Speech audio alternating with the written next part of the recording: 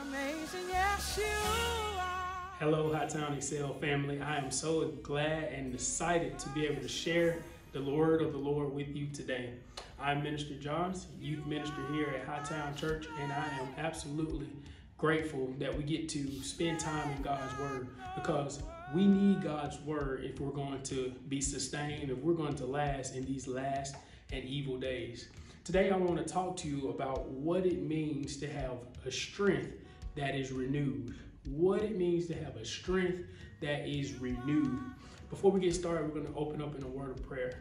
Father God, in the name of Jesus, we thank you for your word. We know that your word, in your word there is spirit and there is life. And so God, we ask that your Holy Spirit have the right of way. Let us learn and grow in your word and give us the strength, God, renewed strength that only comes from serving and knowing you. It's in Jesus' name we pray. Amen. We're going to start our message out from the book of Isaiah. Isaiah chapter 40, beginning in verse 27. It reads like this.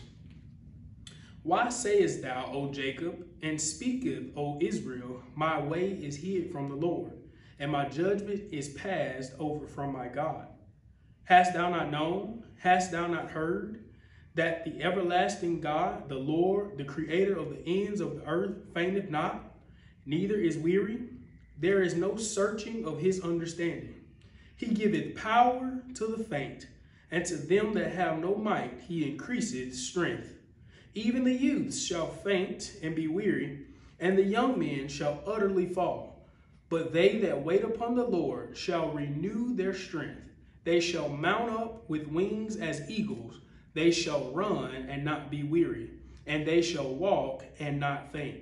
This is the word of God for the children of God. Thanks be unto God.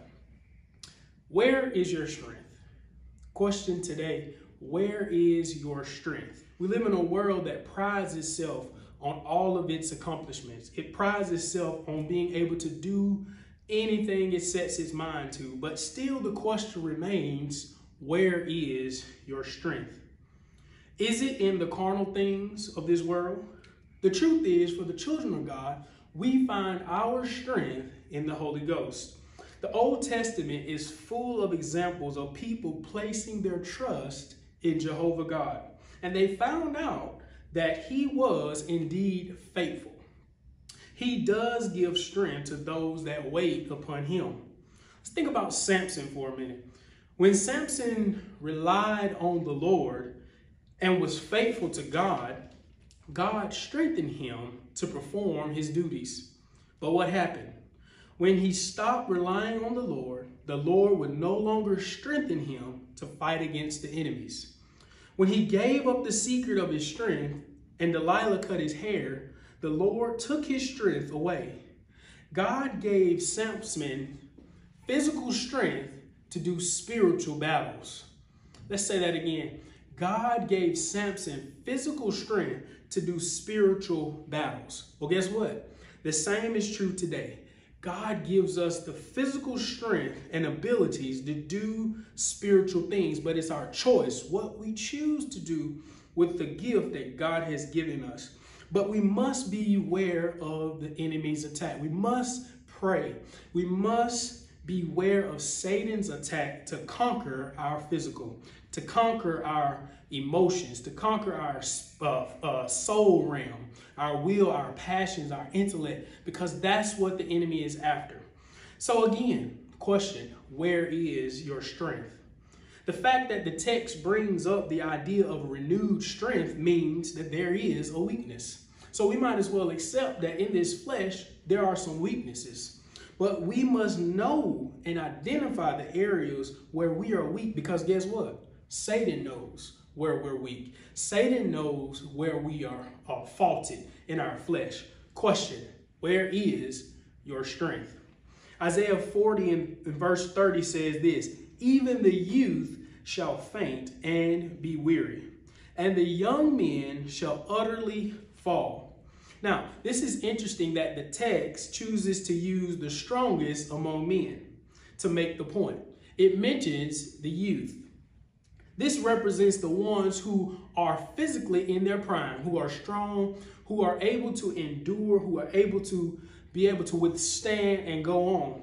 This is significant because the youth are the ones that should have strength to run, kind of like an Olympic runner, right? An Olympic runner trains and is in physical condition. You don't really see too many, older people running on an Olympics, right? Because their body's just not built for that. And so here the text is making it clear that the young will have the strength to run, and keep running. But it says young men shall utterly fall. Here, young men are a symbol of strength and vigor. But God says that even they will grow weary and they will begin to faint. The text says young men will utterly fall. The message is clear here that the physical picture points to a spiritual picture of weariness and stumbling. This physical picture is a picture of the spirit realm of weariness and stumbling. Because what? We face the enemies of this world. We face the enemies of the devil. And we face the enemy of our own sinful flesh. How many times? How many times do we fall before those enemies? We don't really fall because God's hand is there to catch us. So we don't really fall, but we have stumbled, as the text said. We have stumbled, and we do stumble because when we begin to walk away from what is right, that is righteousness, that's stumbling. When we begin to put God on the back burner, that is stumbling. Okay? And so we haven't fell. Like, we still believe in God. Like, I know God is real. God healed me. God did this. Yeah, we believe, but we have stumbled because we have turned our ways and our heart away from God. But there's good news in this text. Yeah, there is good news in this text, that those who look to the Lord will have their strength renewed. Where is your strength? When we see our weaknesses, we turn to God. When we get discouraged, we turn to God. When we see how bad things are, guess what we do? We turn to God. Why? For renewed strength. Surely the God that created the universe, the heavens, and the earth can surely help us and give us strength. Why? Because his strength, he never faints. He never grows weary. He never gets tired. So we must not look to people. We must look to God to be our source of strength. The text says he gives power to the faint, and to them that have no might, he increaseth strength.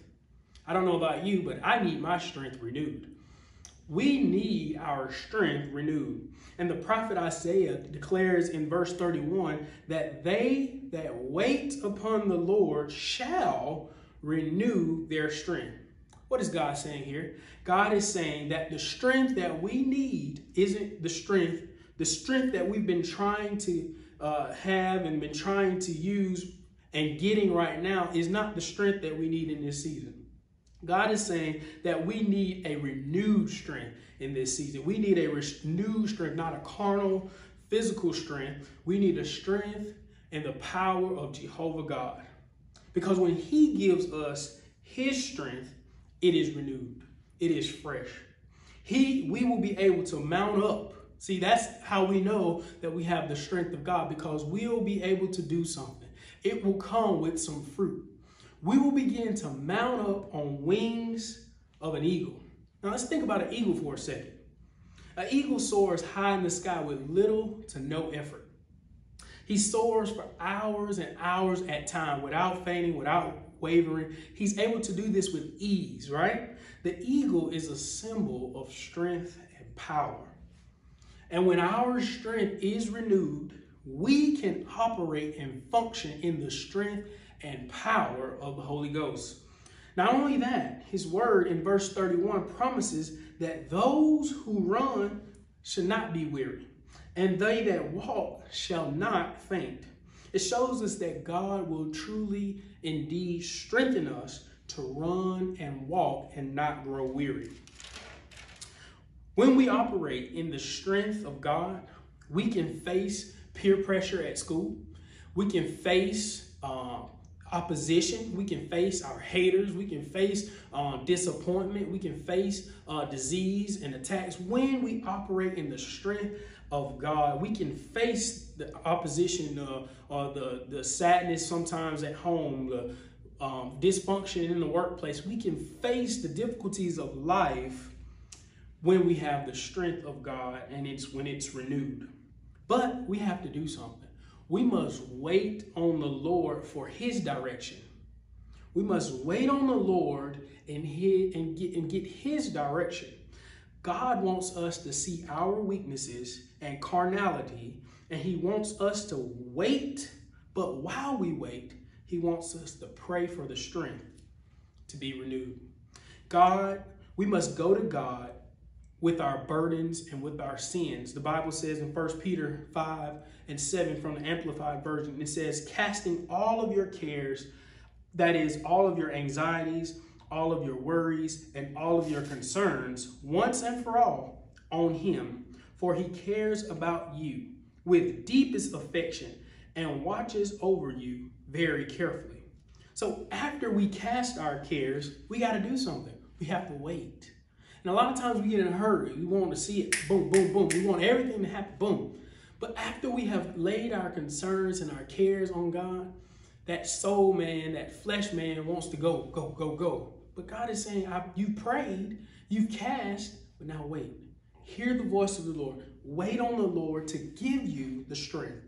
The Holy Spirit will bring strength to overcome Satan. He will bring strength to overcome sin, right? Satan wants us to operate in our flesh, right? He wants us to say, oh, I'm just human. That's just how I do. That's just how she is. That's just how he is. That's just how we do. No, that's the trick of the enemy. But we must rebuke that spirit and rebuke carnality and walk in the strength of who God wants us to be. 1 John 4 says this, beloved, believe not every spirit, but try the spirits, whether they are of God. Verse 4 says, ye are of God, little children, and have overcome them, because greater is he that is in you than he that is in the world. Now, as I begin to close, I'm just going to give you a little snippet of what we're going to talk about Sunday. We're going to be talking about Samson. And if you know Samson, Samson was the original hero, right? He was a superhero. And he was an ordinary man who received supernatural strength from the one true God with one purpose. And that is bringing hope and freedom to God's people who were crushed by the enemies of God. So what you need to know is that God created you and I for a higher purpose. God is calling us higher. He's created you, young person, for a higher purpose. And I hope you would join us this Sunday as we explore the life of Samson. I believe that God is going to speak, and he's going to have a word that I believe that you're going to enjoy and that you're going to be able to use to live to know this, that I love you, that we love you, and that everything that you do, we want God to renew your strength. But we want you to exalt Christ's everlasting love and make God proud. Until next time, we love you, and we're praying the blessings of God and the peace of God be with you. Everybody say, you are my strength.